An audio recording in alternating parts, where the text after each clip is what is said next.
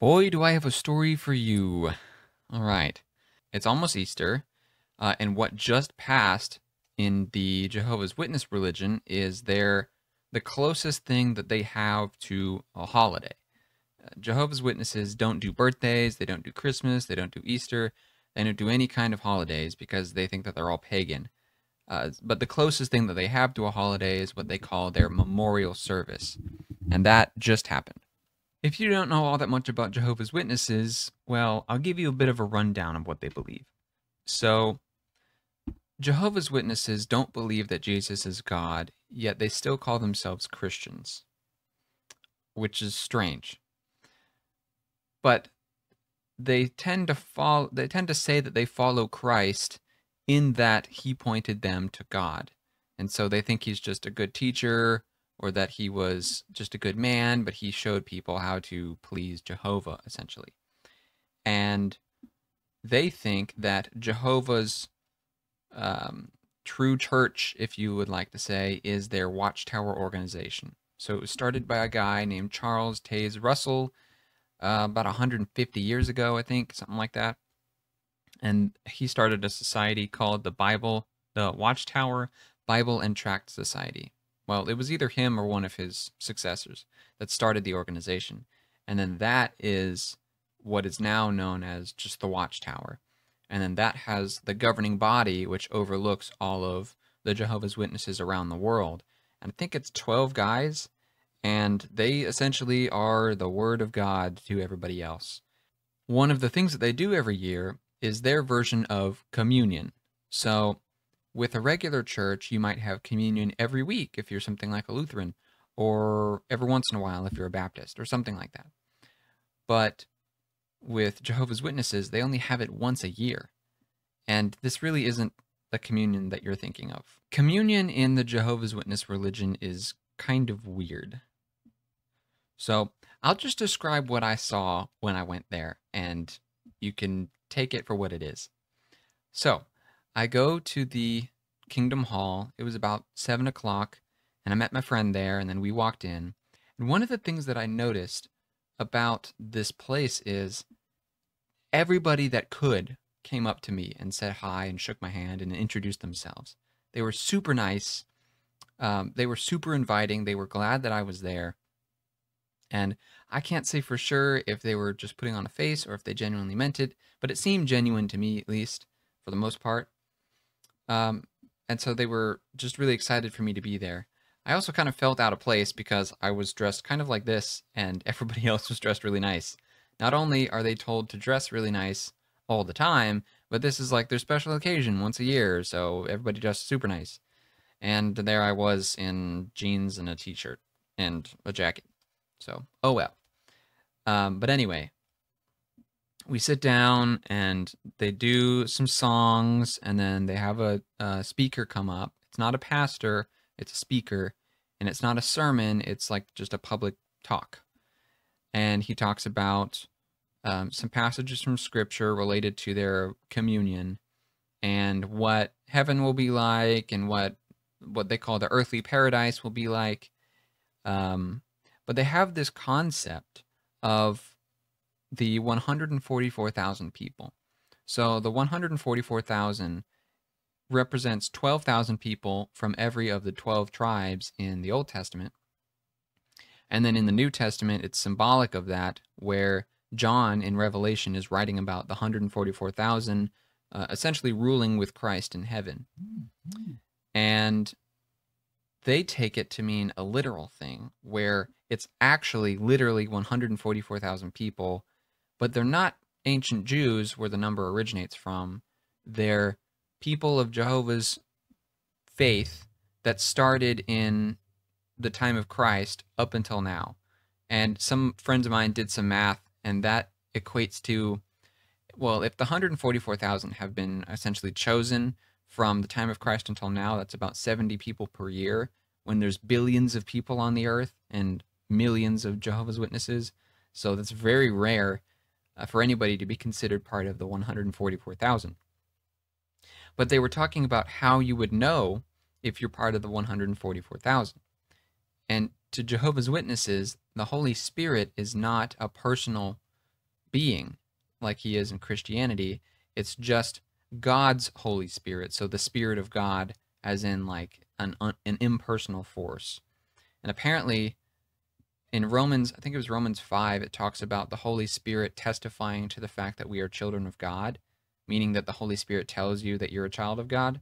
They take that to mean the impersonal Holy Spirit of God can tell you that you are one of God's children, which I guess refers to them being 144,000, or of the 144,000, because they then linked that to Revelation talking about these people. And the idea of it in the afterlife is you don't have just everybody going to heaven. You have what they call two hopes. So the first hope is the 144,000 who end up going to heaven. And I think it's a spiritual thing. It's not actually physical. They're spiritually there with Jesus ruling the earth, or maybe just with Jehovah, but they're ruling the earth from above. And then the second hope is everybody else that's in Jehovah's organization that goes to the earthly paradise. I don't know why, but apparently the year 1934 is the end of the last generation.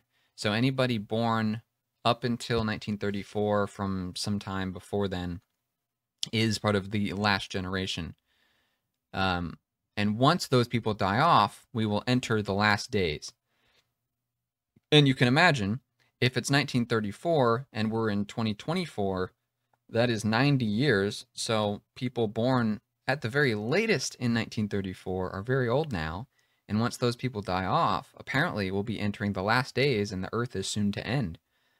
And they really believe that. They think, oh yeah, we're really getting down to the line here. And so about this last generation, anybody born from the time of Christ until the modern day, until the end of days, can be one of the 144,000 that will go to heaven and rule with Christ. They don't have to be a part of this last generation. So the connection between all this stuff is the communion service that they have includes wine and bread that they pass around to everybody. And in passing it around, they're essentially like searching for the people who are part of this group of 144,000. And so if you take the bread and eat it, or you drink the wine and drink it, or you take the wine and drink it, you are declaring yourself as one of the 144,000.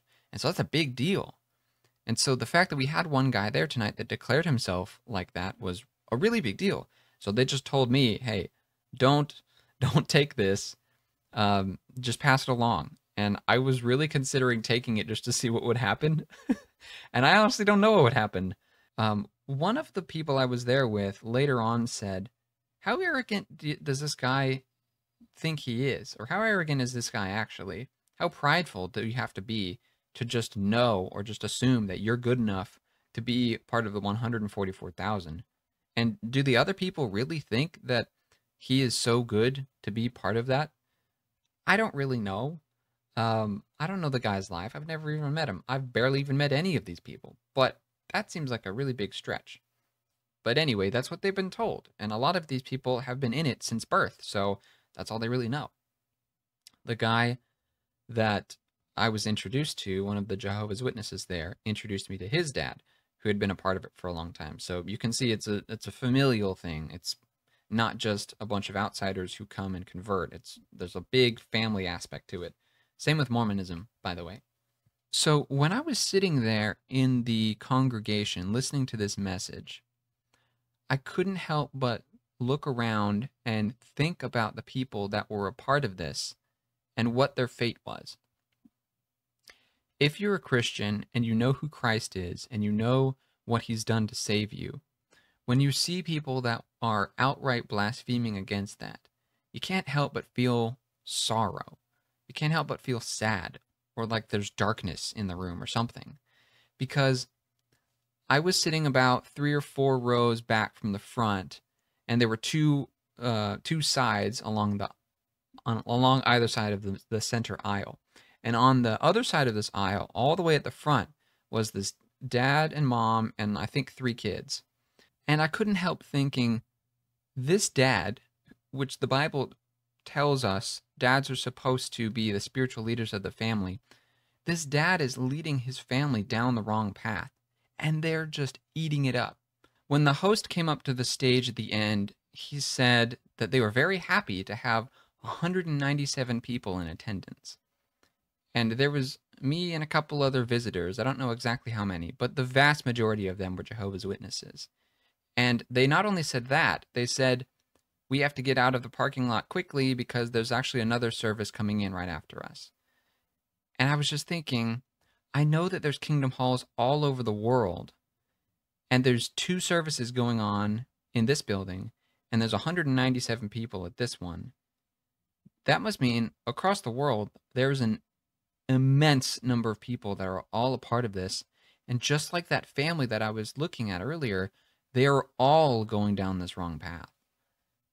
And so that was really, really disturbing. The friend that I went with said he had heard on the Cultish podcast that there's this idea of America having a spiritual debt. So Jehovah's Witnessism started in America, and it spread around the world. But apparently, when it was really early on in America, there was a chance for the church to actually quash it and quell it and stop it before it grew into anything. But the church didn't do anything. So now we have this spiritual debt of all of these people who are being led down the wrong path because we didn't do anything to help them out or to stop them from going down this wrong path. One last thing. In 1975, there was a big exodus from the Church of Jehovah's Witnesses because they had said that that was the year when the world was going to end, and then obviously it didn't. So a lot of people really got disillusioned because they were panicking, thinking the world was about to end, and then it didn't. So the people that told them the world was about to end were evil in their eyes, and so they left. And I remember the guy that I was talking to last night genuinely believed that the world was going to end very soon. And if the people of the last generation die off soon, and then we enter the last days, it's probably not long within the last days until the world actually ends. So you're looking at maybe like 20, 30, 40 years maybe before apparently the world is supposed to end. And one of the things I couldn't help thinking on the way home was, I hope that I can talk to some Jehovah's Witnesses and make this a regular thing and keep doing it throughout my life so that when this day happens, this 20-year, 30-year, 40-year time from now, when the world's supposed to end, when that actually doesn't happen, I can be there for the Jehovah's Witnesses to essentially catch them when they fall, because so many of them are going to leave the church if that's the case. What ends up happening a lot is Jehovah's Witnesses will leave this religion, but they can't separate the person of Jesus from the religion of the Watchtower, so they throw both of them out and they end up becoming an atheist, or like a really liberal Christian or a New Ager or something like that. But they don't actually have a relationship with Jesus because they threw him out with the Watchtower. And so I really hope that they don't do that, but I can only help so many people. So I hope this video finds you well, and I will see you next time.